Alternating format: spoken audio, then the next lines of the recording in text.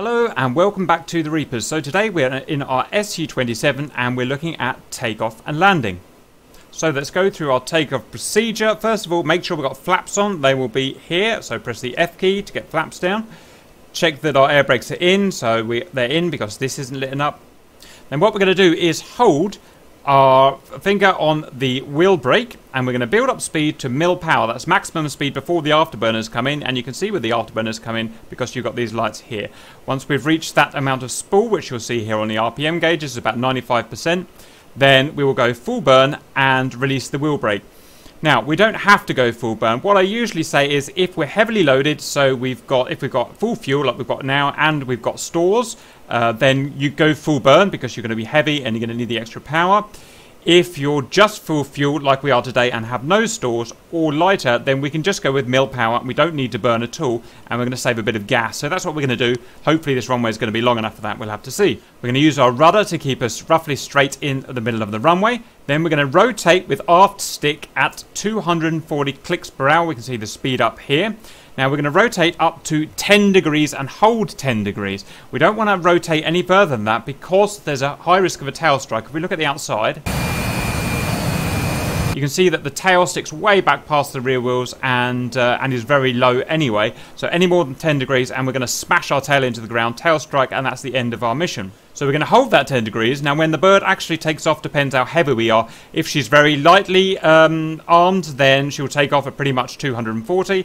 If we've got heavy stores and heavy fuel, then it could be over 300 clicks per hour before she takes off. It's key to remember to be patient. Don't over-rotate above 10 degrees to try and get yourself up airborne quicker. You'll just get a tail strike and it won't really help you take off anyway. So let's get ready to go. Now the first thing we're going to do is make sure we've got our nose wheel steering button turned on, and we can check that just by adding a little bit of gas, doing a little bit of turning. Yep, it's turned on. So what we're going to do is just go forward a little bit and make sure that we are straight, to make sure our nose wheel is straight. Then we're going to brake, then we're going to turn nose wheel steering off, ping, and now we've just got rudder control. So, like we said, we'll go for a takeoff with no burner. If we're running out of runway, we can always go back to burner. So we want to put about 95% in, and we do not want the green lights to turn on. And we'll brake off. That's about mil power there. Bit of rudder to get us back on track.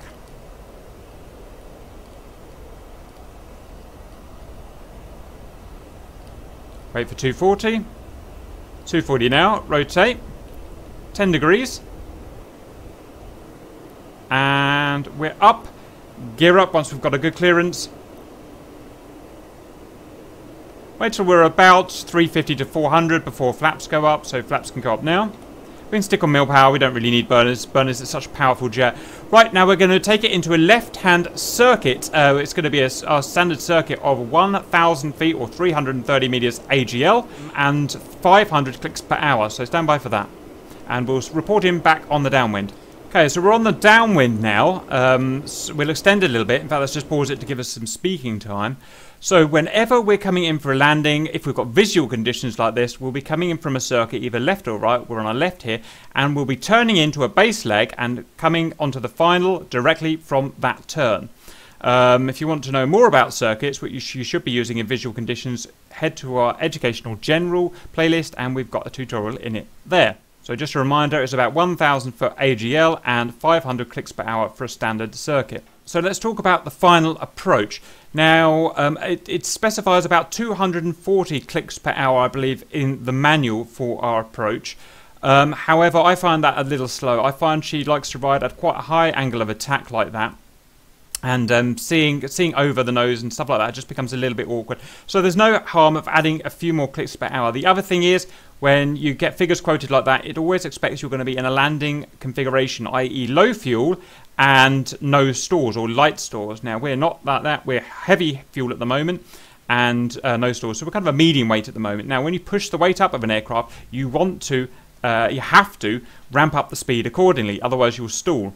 So in a medium weight configuration like this, we're going to go in on approach speed of 300 clicks per hour. That gives us much more control, and we're not going to ride quite so high. If we were super heavy, if we were full of bombs and max fuel and whatnot, then 350 clicks per hour would be more suitable. There's really tough landing gear on these flankers, so there's very little chance of damage in them. Coming in too fast isn't a problem. We also do have a drag chute, so I've never had a problem coming in too fast in a flanker within reason. 350 clicks per hour, I would say, is maximum. So to reduce our speed, we're not going to use air brakes. You should never have to use air brakes on a landing. What we should be doing is we're going to extend a couple of miles downwind to give us some room to torque. Then we're going to make a left base turn. In that turn, we're going to reduce the throttle and bleed off our speed, just aerodynamic braking like so.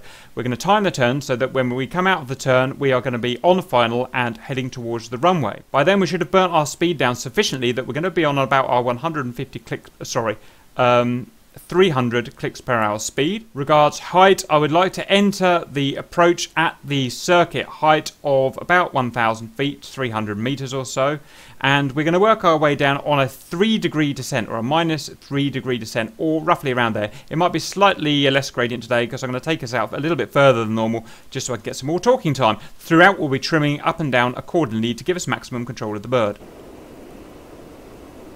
So speed's good, and we're on height. Let's just be patient now and wait. Now I'd like to point out as well that we do have symbology to automatically guide us on a runway. This is not used in a visual landing. This is really meant for if you've got bad visibility and you need an ILS system to help you land. I'll quickly show you it. So we've currently got en route mode selected. If we press the 1 key, we would have return mode. If we press the 1 key again, we would have landing mode. So the return mode will basically guide us to an approach point about 10 miles off the end of the runway, I think it is, so you know, out there somewhere. Then the landing mode will guide you from there all the way to the runway and essentially land you. It doesn't do it automatically, it gives you guidance and you have to follow it, and it gives you guidance in the form of this circle here. Basically you have to point your plane, and your plane is pointing where that crosses there inside the circle, and then it will lead you onto a landing and take you always all the way down to wheels down, I believe. Like I said though, we don't need to do that. We've got visual landing conditions here, so we don't need to do that. I've got a tutorial on ILS low visibility landings in the flanker section, so you can look how to do that if you want. So we're just going to carry on. Okay, we're going to extend 1 or 2 miles, maybe 2 miles, so we can give ourselves a little bit of talking time here.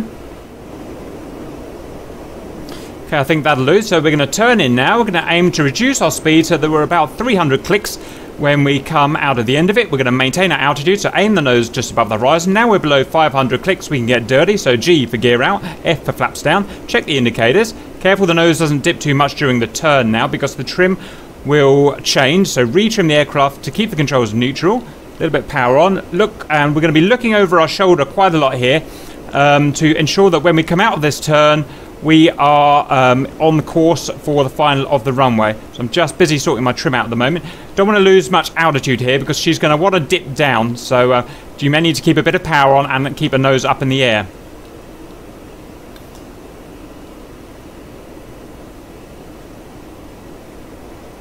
And we're going to have to tighten this turn up a bit. So power on and turn up. Turn a little bit tighter. We've overshot the runway a bit. It doesn't really matter. We can overcompensate pretty easily. So that's okay, we're on speed now, 300 clicks. Because we're not turning, we're going to have to come off the throttle now, retrimming to keep everything neutral. Now, careful she doesn't dip. We don't want to aim the plane at the runway. We're going to aim the plane over the runway, because we're going to be maintaining about 7 to 8 degrees angle of attack at this point, which means we've got to aim above and the aircraft will actually sink down. Now, we don't have a vector. Now, we don't have the path vector like some planes, unfortunately, so we can't tell where this plane's actually flying. It's pointing there, but it's actually flying towards somewhere down there, I imagine. So we're really going to concentrate on our radar altitude here and try and ensure that we're between 2 degrees glide slope. Our lateral movement will just be guided by visual. Okay, so let's crack on. So nose up in the air. And the key is not to put too much alpha in, because we don't want to struggle to see over our IRST there. So I'm going to stand up a little bit in my chair here, sit up just a bit so I can make sure I see over it. Speed, I don't want to drop below 300. If I drop below 300, then visibility will start getting hard because of our alpha. Double check the wheels and flaps are down while we've got a minute. Approach feels good. On speed. Still leveling out a little. Okay, we can start bringing her down a little bit more now. Visibility is excellent now. We're a little bit over the glide slope at the moment. We can just tell because our height is a little bit higher, so we're just going to lose a little bit of pitch. Tiny bit more left. That feels like a good pitch, about 3 degrees descent, I believe.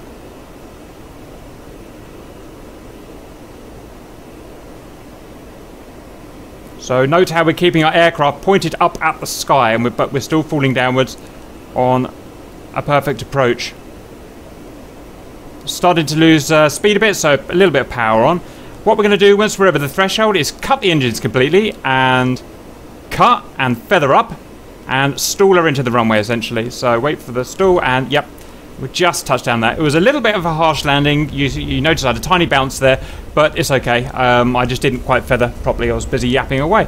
That's it. Once we're below 280 clicks per hour, press the P key. Out comes a parachute, which you can see, and dab on the wheel brakes just a touch. Small dabs.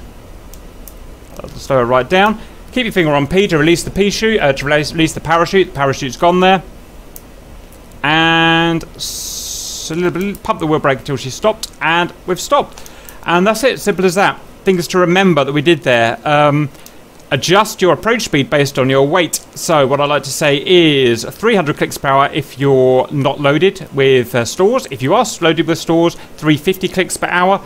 Touchdown should be 20 to 30 clicks lower than your approach speed. You'll lose that naturally as you do the feather and the engine cut. Don't cut the engine too soon. Wait for the threshold, and at which point you should only be about 50 feet above the tarmac anyway. Try and maintain about 3 degrees glide slope. And if it's a short runway, use your parachute. If it's a long 2-mile runway, you won't need your parachute. A tiny dab of brake will do. Right, I think that's everything. I hope that helps, and I'll see you later.